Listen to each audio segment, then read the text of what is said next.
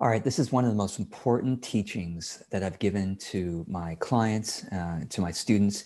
It's called the 3 stages of content creation. So this is for any of you who want to get your message out there by writing or by making videos or by recording podcasts, maybe writing books, maybe creating online courses.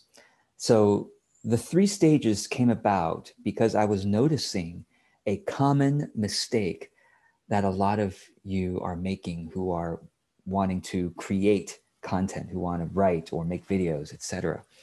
And the mistake is that you get so excited about some idea.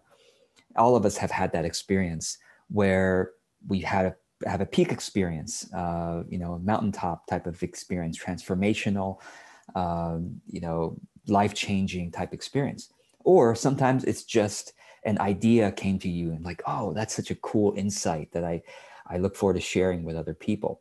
So you've got this great idea or this passion, and then you work so hard at, writing a book or creating a course, or you just spend a long time on writing an article or making a really great video. And whatever it is you spend all that time and energy and sometimes money creating, you put it out there. And what usually happens? Silence. You don't usually get the kind of response that you expected. Right? Have you had this experience? I would love to know. I certainly have had this experience many times. I have thought, wow, this is such a brilliant concept. This is such an amazing idea. It changed my life or whatever. And I share it. And then my audience doesn't get it. There's far less engagement in that video or on that writing than I expected. So the reason we have that experience is because we are human beings and we can't read the minds of our audience. Now, maybe some of you can, but I certainly can't read your mind. What happens though is I can get to know you over time and get a sense of what will really help you or what will really inspire you, but it takes time to get there. It doesn't usually happen because you had a brilliant idea one day, you share it, and instantly your audience loves it too. Now that could happen too. If that's happened to you where you share some brilliant thing and your audience loves it, you're very lucky. It doesn't happen often. So we are often stuck inside our own head thinking about some great idea. We share it, and then the audience, we kind of miss the audience. It goes over their head. So what is the solution to this very common human bias of being inside our own head and having disappointing experiences of sharing things and not having people get it? What's the solution? So this is how I came up with this idea of the 3 stages of content creation. So stage 1 is what I call casual content. So this is where I encourage you in stage 1 to create as much as you can, to create and share as often as you can on social media or wherever you share your content. Stage 1 means that some idea that is coming out of your mind and your heart is touching your audience for the first time. It's actually not about how hard or long you worked on an idea. You could work on an idea for 5 years or for 5 minutes, but the first time it touches the audience, it's still considered stage 1 because we don't yet have any responses from our audience. So that's what I mean by stage 1. It's the first time an idea touches the world, okay? An idea from your head, from your heart, doesn't mean that it's the most unique idea in the history of mankind. Other people could have said the idea, but it's the first time you are saying the idea, whether it's in a written form or a video or a podcast or a book or a course. The first time the idea touches your audience is stage 1 content by definition. So what does that mean? That means that it's a better thing to spend less time and effort on stage one content, meaning you should always test ideas first as quickly as you can with the audience to see if it resonates with them before you take it to stage two. So let's complete stage one. It is casual. I hope you make it casual because I hope you don't spend too much energy and effort creating it because you want to test it with the audience as soon as possible. So try to just don't spend too much hard work on this. Just put it out there as quick as you can. Let it be casual. Try to be prolific with it so you can have many experiences of testing things, and be exploratory. Let yourself explore what the idea is, what the experience you had was. Okay? Stage one, casual, prolific, exploratory. And then what is stage two? Stage two is to improve on what the audience has been responding to well. Okay, so stage two is when you look at the stage one pieces you've done and ask yourself which one of those stage one pieces of content got the best response from the audience. The ones that got the best response, you then take it into stage two. Stage two is to improve on what's liked.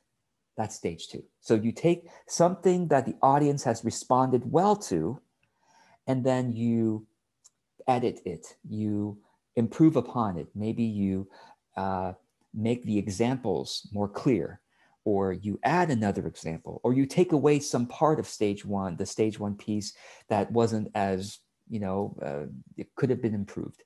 So you edit that piece that the audience responded well to, and then you redistribute it. You make it be seen by even more people. So at stage two, you may decide to use some paid advertising dollars on a social media platform to get that piece of content to even more people, because you know that it already has resonated with your audience and it's probably going to resonate with even more people. Now, for example, what you're watching here is a stage two piece. I'm improving on what has been liked before. And you know what's going to be even bigger improvement? To show you my cat. Here on my left is my cat, and you can look at her the whole time. It's much more interesting to look at than me, right? So cat videos. All right. So stage two is to improve on what's liked, taking what's working from stage one and make it even better and distributing it even farther. What is stage three then? Stage three is called integrate and productize. What do I mean? You then take what you created in stage two, and then you organize the stage two content into various themes, and then you productize a particular theme. What I mean by this is if you have written some articles in stage two, they worked well in stage one, you've edited, made it even better in stage two. Now you organize those articles into various themes. And if a particular theme would do well as a book, you think, okay, this could work as a book. Even if it's random inspirational essays on a topic, it can work, okay? You put it into a book as a result, because you know that those ideas have already worked with an audience. People already get it. And so when you put it into a book, people will read the book and go, oh yeah, that makes sense. Okay. Or if you've made videos, you could take the stage two videos and organize it into an online course. You may want to add a few more things to fill in the gap, whether it's a book or a course. But stage three is about integrating things from stage two and making it into a product. And that is exactly what I have been doing for years now. I've been doing a lot of stage one pieces and then taking some of those things, putting to stage two, and then taking some of those things and then writing books. I have 4 self-published books now, which are a bunch of stage two pieces of content. And I have now counting 15 courses that I've recorded on my own, which are a bunch of stage two pieces of content as well. So those are the 3 stages of content creation. I hope that you may need to, watch this video again or read the article that's associated with this video to really grok this idea of, okay, am I taking things too quickly into stage 2 before I've tested enough with stage 1? Does that make sense? A lot of people don't even know that stage 1 and stage 2 exist. So that's why they work so hard on writing a book or creating a course and then having it fall flat. And it pains me whenever I see that. So that's why I urge you to do the 3 stages of content. And I am, I am a guinea pig. I'm a model. I've been doing this now for years and it works really, really well. In fact, like I said, this very video that you're watching came out of a stage 1 piece of content from 2017.